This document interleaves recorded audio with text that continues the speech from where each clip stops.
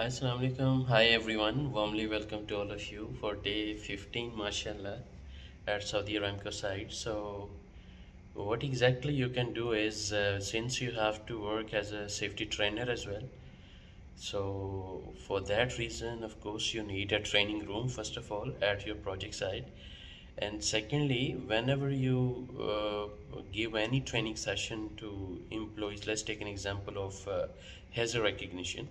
So you can have a project, your project site examples of different areas, like I'm giving highlighting here, and after showing this video, you can ask them, what are the hazards are here, or any unsafe acts or conditions, same like I'm highlighting here, example for each area you can give them, for each area, even by showing the video or through pictures, and ask them what is wrong here.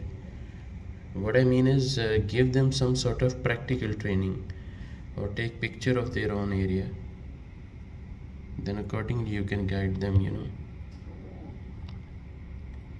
like anything is wrong here or here. Look at the bars, no bar caps are there, or it is kind of a trend. Sometimes we don't care, water spillage, is it acceptable, or is kind of a rainy water.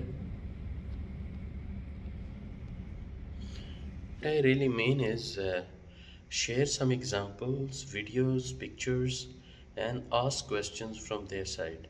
And the pictures relevant to their own area would be much better, So highlight and make this training session whenever you conduct any internal trainings.